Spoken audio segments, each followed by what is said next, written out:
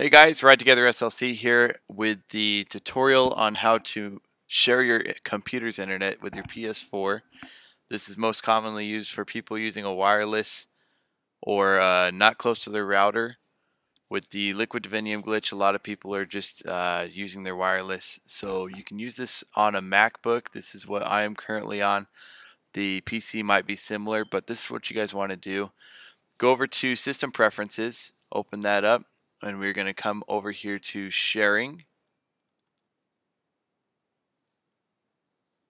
And you're going to share your connection from either the Wi-Fi on your computer. I have a VPN right now, so that's what I'm sharing my connection on. But usually you're sharing it from the Wi-Fi, or you can connect an Ethernet into your computer and then have an outgoing Ethernet into your PS4.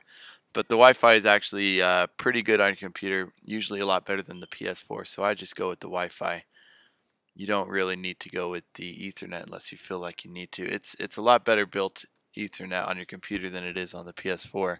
So test that out. Let me know in the comments if you guys have any problems with the Wi-Fi. So what we're going to do once we've selected those is we're going to come over here to Internet Sharing, and we're going to select that on. Once we select that on, we want to press Start.